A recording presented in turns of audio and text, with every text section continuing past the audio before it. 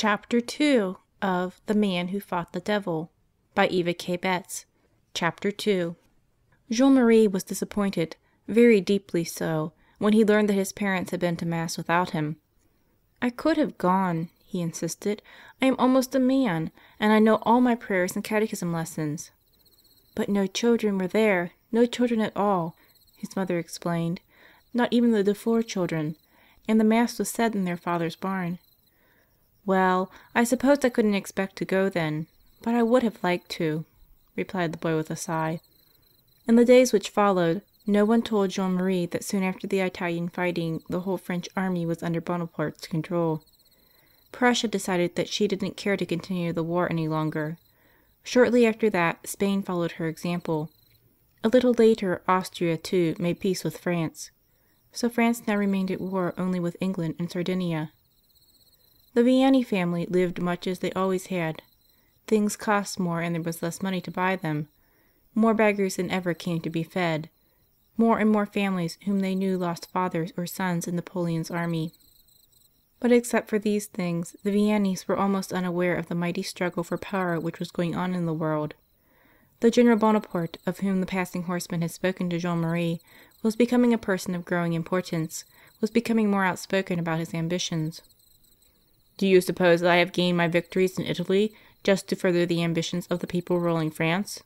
he asked. "Do you think that my object is to establish a republic? Nonsense!" Napoleon Bonaparte was shrewd, and he was ruthless. He had the army largely with him because men liked to serve under a victorious leader, and Bonaparte had great skill as a military commander. While he climbed, step by step, into a position of power, he shrewdly changed some of the laws and regulations which were most irritating to the people of France.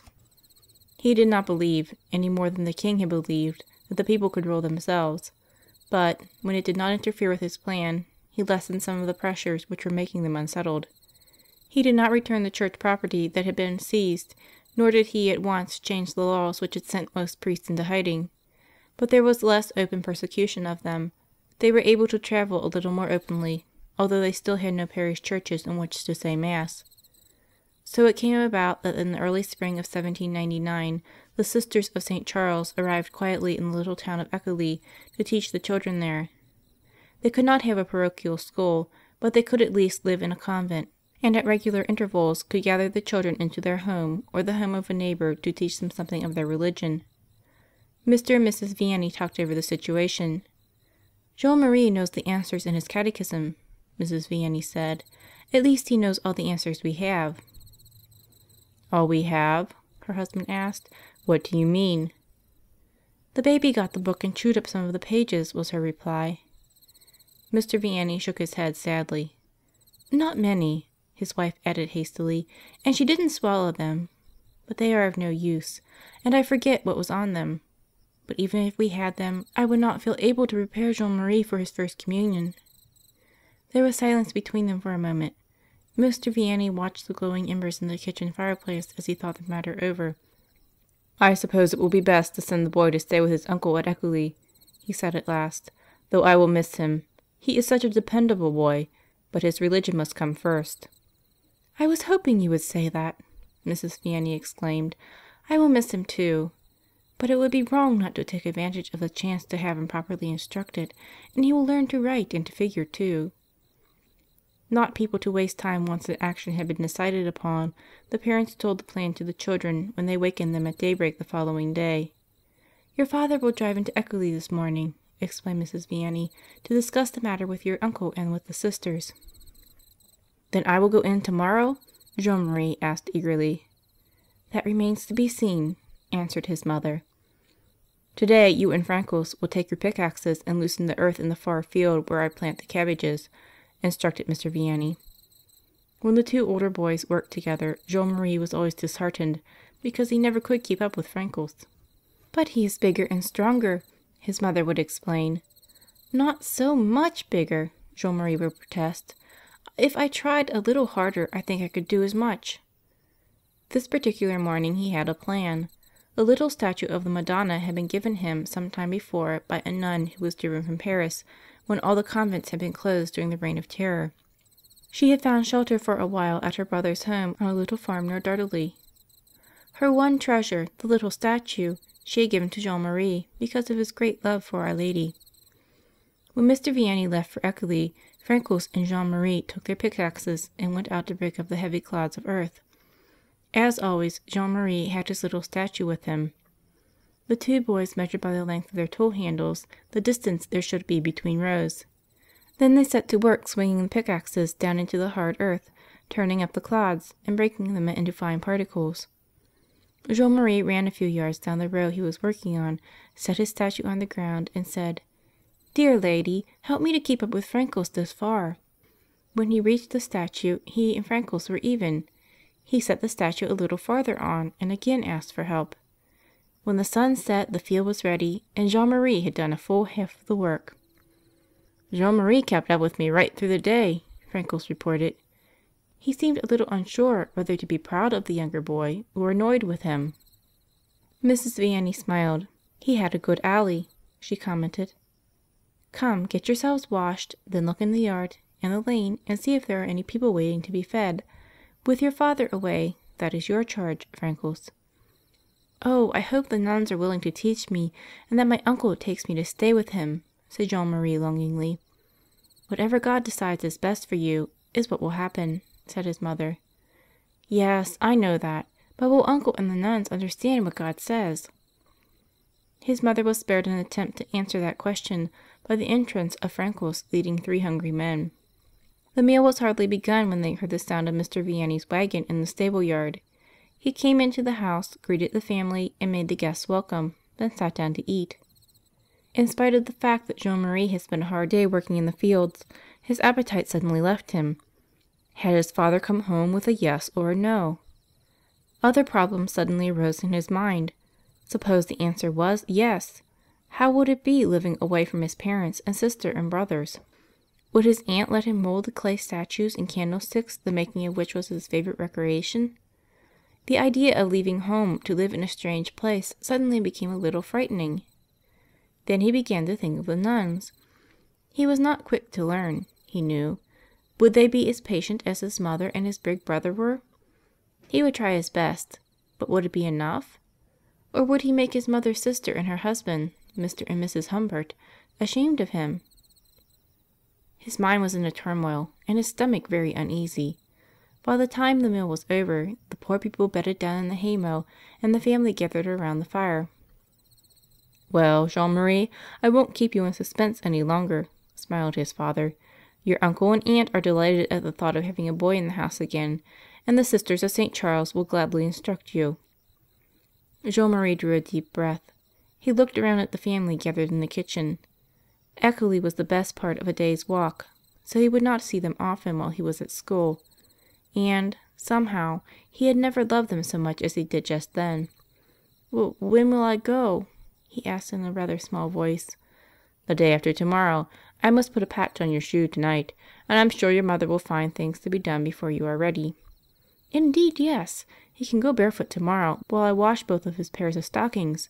And Frankels, let him wear your underclothes, so I can launder both of his sets. Jean Marie," she added, turning to the young would-be traveler, "give me your suit when you go to bed, so I can darn any thin spots, and make sure no buttons are loose." "I will get up early and make you a package of food to carry," offered Marguerite. "That won't be necessary," Mr. Vianney assured his daughter. "We will be there before noon." "Just think of it! Jean Marie will sleep here tonight, and tomorrow night and the next night he will be in Eckeley." None of the Vianney children had ever been out of their village of Dardalee. As far as they were concerned, the neighbouring town was at the end of the earth. They looked with great respect at the brother who not only was going so far away, but was going to remain there for a while.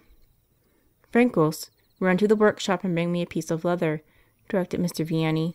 "A piece about so big." He measured the size he wanted between his thumb and forefinger. "This shoe is cracked here, and will break right through if I don't stop it now."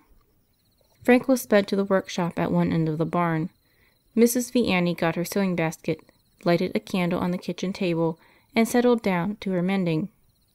Jean Marie set to work waxing and polishing the shoe which didn't need mending. The other children tried to find jobs to do in this important family project, but succeeded only in confusing things. So all the young people were sent to bed, while Mr. and Mrs. Vianney worked to prepare Jean-Marie to go out into the world. The next morning but one, Jean-Marie's clothes were folded neatly and packed into a small box. The boy's mind was in a less orderly state than his wardrobe. He was afraid to leave home, even though he would not be with strangers. Yet he was burningly anxious to go to school and to prepare for his first communion. One emotion and then the other took possession of him until he was completely confused. Before he could sort out his thoughts, he and his father had arrived at Écully. He was settled in his uncle's home, and his father had left. Then began the difficult days. Jean-Marie was a hard worker, a conscientious student who toiled ceaselessly to learn his assigned lessons. Learn them he did, but when he was called on to recite, his memory always failed him. He stammered and stuttered and lapsed into miserable silence. Despite this, the nuns sensed a quality in the boy which made them willing to give him special attention. He moved along with his class, and at last the great day came. June in 1799 had been unusually fine so far, but one particular morning seemed to outdo all that had gone before it. From before daylight, wagons and carriages had been leaving the farms around Écully, and though the people in the various vehicles pretended not to recognize or even see one another, they all seemed to be heading for the same place, the home of the neighborhood nobleman, Count de Pignon. Quietly they tied their horses in the stable yard, and as quietly went in through the wide doors of the great house set among tall trees. A big room on the first floor had been arranged as a chapel. "See," whispered Mrs. Vianney to her husband, "the Countess has decorated the altar with flowers." Her husband nodded and ushered his children before him. Soon everyone was settled and waiting breathlessly for Mass to begin. At last the priest came into the room, and stood for a moment facing the congregation, but looking beyond them to the back of the chapel. "They come!" No one really said it, but at once all heads turned to look toward the door. 2 by 2, white veils on their heads and carrying lighted candles, the little girls of the First Communion class walked down the aisle between chairs and up to the seats near the altar. Then came the boys, faces shining, clothes well brushed, and wearing white ribbons on their arms. "Just as when we were children," whispered Mrs. Vianney. "The veils, the ribbons, the candles." "Not quite the same," pointed out her husband. "Then it was a church. Now it is a parlor with curtains drawn." Their whispers stopped, and Mass began. When the services were over, the people arose to leave. It had been arranged that they wouldn't all leave at once. Such an outpouring would attract too much attention, rouse too much curiosity. "May we stay until the last?" Jean-Marie whispered to his father. Even when the others were all well on the way to their homes, the boy still didn't want to go. He fingered the rosary which had been his first communion gift, and gazed lovingly at the little altar. The next day, at home with his own people in Dardaly, he was called early. "You are a man now, Jean-Marie," said his father, "so you will do the work along with Francois and me." So Jean-Marie, though small for his 13 years, put on his work clothes and started sharing the heavy labor, while one of the younger boys took on the duty of caring for the sheep.